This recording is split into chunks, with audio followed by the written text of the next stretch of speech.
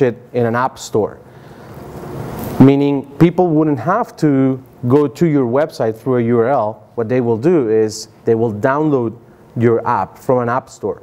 But you build that app as if it was a website. So you're sort of getting the best of both worlds. The app stores do accept these platforms, such as PhoneGap, for example. It was acquired by Adobe last year, so I'm sure that is big now, in my opinion. So there are apps today that use these. In fact, you don't need these. I've talked to a lot of people about these, and not a lot of people know that, for example, the first Facebook application was a hybrid. It was a hybrid, and today it continues to be a hybrid, even though they have moved a lot of stuff to be native. The first Facebook application had a container that was loading a web page that would look the same as if you went to Facebook on your mobile browser. But they wrapped it in a container without using anything like these, PhoneGap or anything. The platforms themselves have the option for you to embed a website into an app or load web content into an app. So that's what they did. They created this wrapper and built everything in HTML, which meant they could maintain it very easily alongside their mobile application, as opposed to having to maintain a application altogether.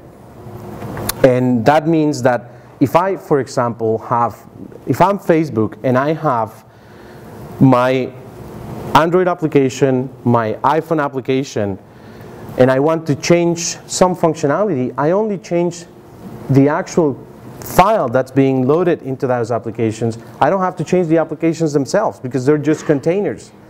They're just pulling something that is all a universal language. So the app stores do accept it, and of course Apple, there are no restrictions on Google Play, the Android App Store, but Apple for sure accepts these, provided they meet the guidelines that they have set before for any applications, whether native or hybrid. PhoneGap is one of them, and again, in my opinion, one of the most powerful ones now, because it was part of the. It used to be Apache Cordova, and it still is Apache Cordova, and it's an open source framework, but Adobe has bought it and created a proprietary sort of version out of it, still within the open source licensing. So they're adding a lot of power to it, making it a great tool. Titanium Accelerator is another one that works very similar, not the same way.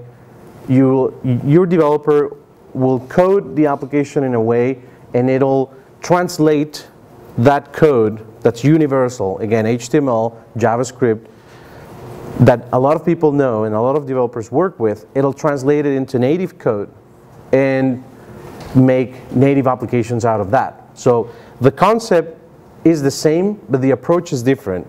The approach with Titanium Accelerator is translating code, whereas with PhoneGap, the concept is actually being a mediator, interpreting code in real time. Give me a message, I'll translate it and tell you something else. Titanium will translate it in advance and just bake it. For those of you who are interested in developing games, there are two great frameworks to do that cross-platform, the most revenue today.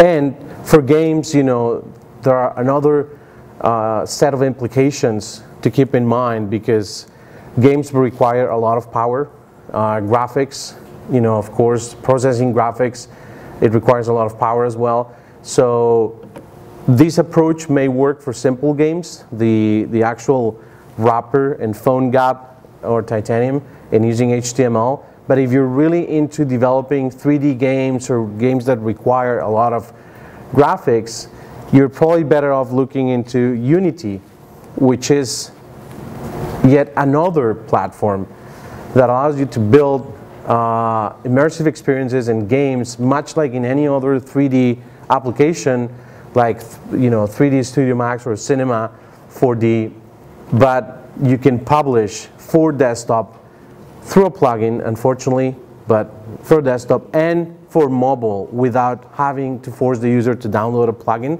So you can create a game in Unity without even knowing how to build iPhone applications or Android applications. That is great for games, not so much for any other kind of apps because it's all 3D, so it'll be mostly games. Corona is for another set of games, another category of games like your Angry Birds type game.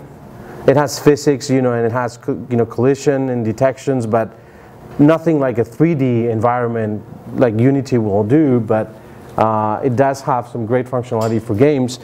And of course, the point remains the same. If you want to target multiple platforms and you want rapid prototyping and you want code that's easy to maintain and roll out new features, then this is probably your best bet. If you need to really leverage the power of the device and have some complex graphics going on or complex calculations, you're going to do Corona or Unity. I mean, getting the most up. So let's say that I start my application, I develop a great prototype. I'm sure that for what I need right now, HTML is fine. Once I hit critical mass, I won't be able to go native just by translating that. I have to start over again. Granted, if I'm already making millions, I'll be more than happy to do that.